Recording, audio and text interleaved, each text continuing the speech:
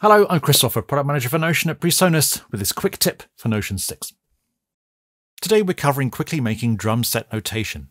First off, let's add a drum set star from Score Setup.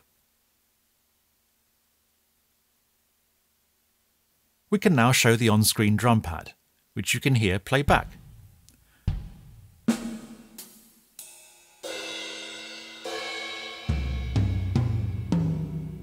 These drum samples were recorded especially for Notion by the magical Roy Futureman Wooten.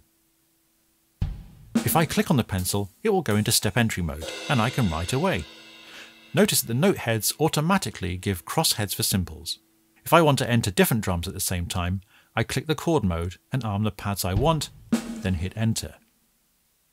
Now to enter different voices, so note stems go in different directions, I just need to select from the voices here in the palette, or use the shortcut Control 1 to 4 on Windows or Command 1 to 4 on Mac.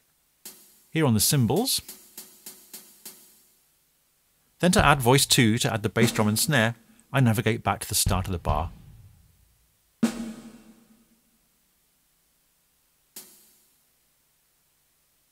I can then easily duplicate with Command or Control D.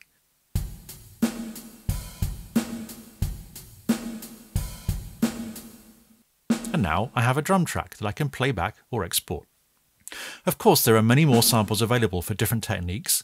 Here we can add rim shots, hi-hat pedal closing, and more. And finally, if you want a quick start, then select one of the pre-notated grooves here.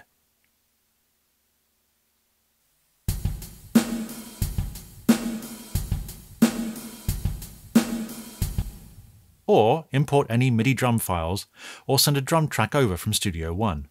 Notion will map the incoming MIDI drum file into the expected drum notation.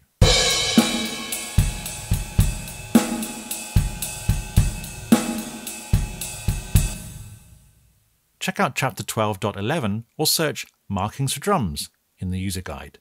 This will give you all the various note heads and samples. That's it for now. Thanks for watching.